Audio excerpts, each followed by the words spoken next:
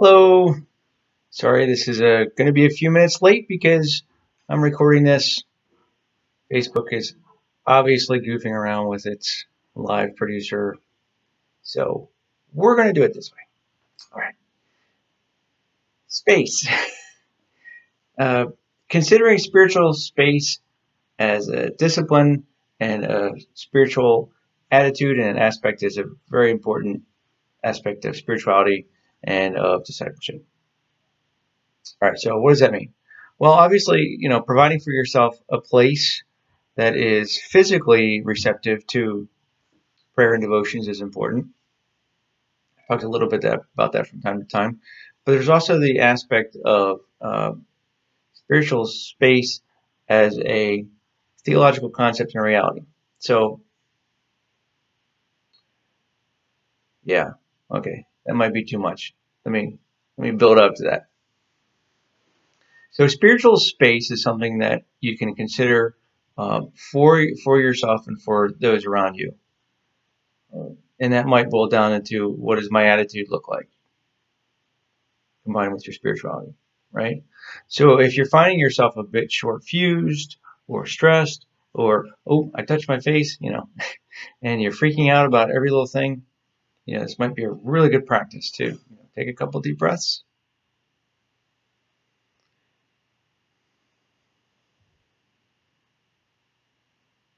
And think about yourself as just giving yourself space. Doesn't matter where you are, but just think about yourself in a more open sense.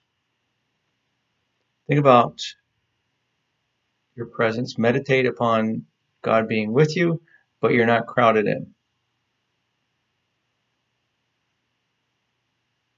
Good. Let that sit with yourself. Let that be where you are.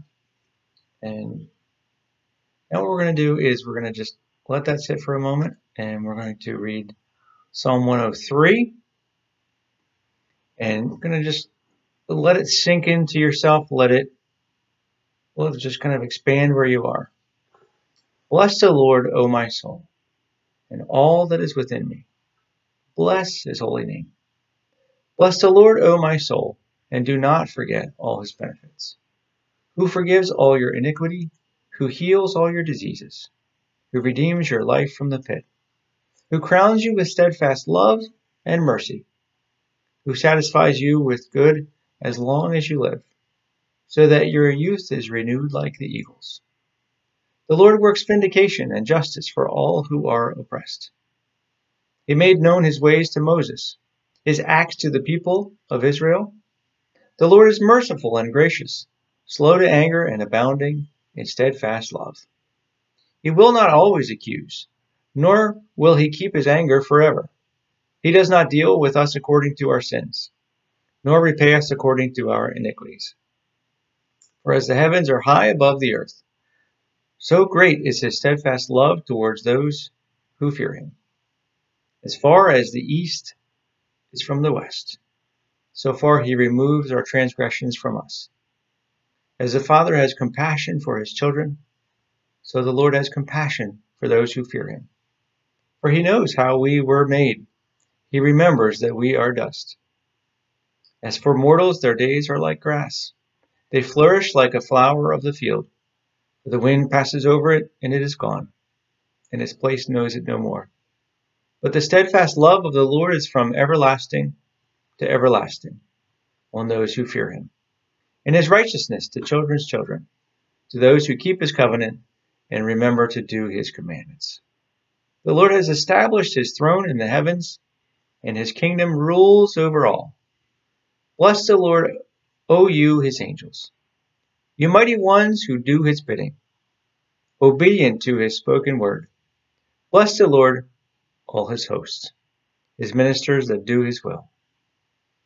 Bless the Lord, all his works, in all places of his dominion.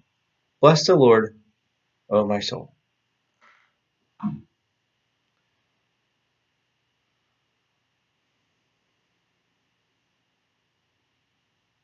So a key component of space is off-weighting and that kind of spiritual decluttering of placing what belongs correctly where. So oftentimes, cramped feelings and a cramped spirituality is from us trying to load too many burdens on ourselves and trying to approach things as though we are able to handle them. Um, and most often we're not, and we're not able.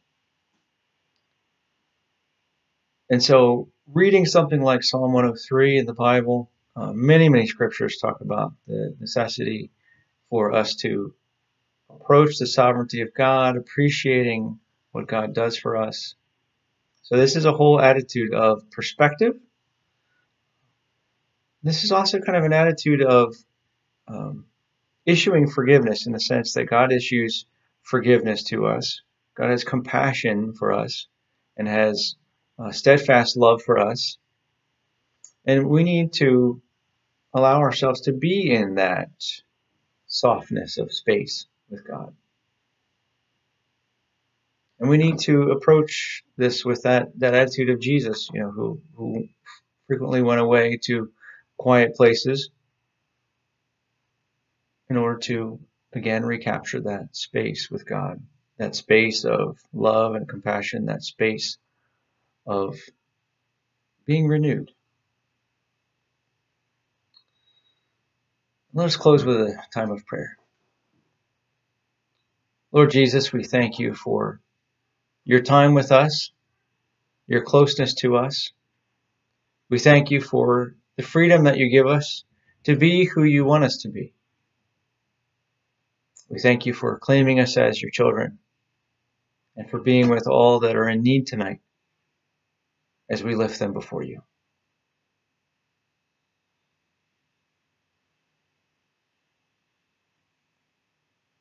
Guide us to place our trust into your care. Guide us to relieve our burdens onto your yoke. In the powerful name of Jesus we pray. Amen. All right, I hope that you have a good and restful night. Take care. Bye-bye.